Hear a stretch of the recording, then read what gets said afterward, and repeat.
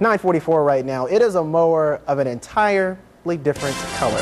But some viewers tell us it makes all the effort a little bit easier. How going green is a family affair here in the area. Stay with us. We'll have that story coming up. Power mowers we use can take a toll on the environment, though, but there is a solution. And as one local family tells us, it can actually be a lot of fun as well. Our photojournalist Matt Nee shows us how.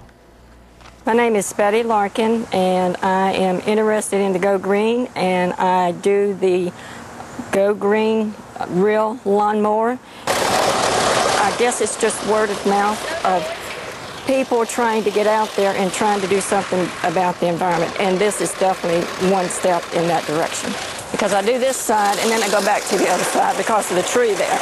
We do not realize how much one person using a power mower will pollute. You have the fumes, you breathe those, it's a health hazard, and one lawnmower pollutes, and you take that and multiply that with other lawnmowers, you have a lot of pollution. I feel like I'm really doing something. It's easier to use. I purchased this in the beginning of the spring, and I have not used my power mower since.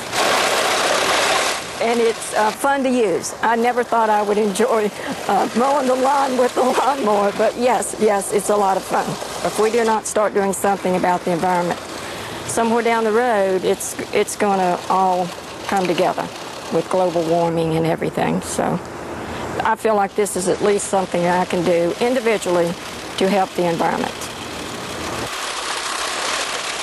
All right, you go, Betty. And what are you doing to go green, by the way? You saw what Betty was doing. We'd love to hear your ideas, too. Go to our website, NBC12.com, and click on the Go Green banner under News. From there, you can submit your thoughts for going green, and just like Betty, your idea could be featured here on 12 News Today.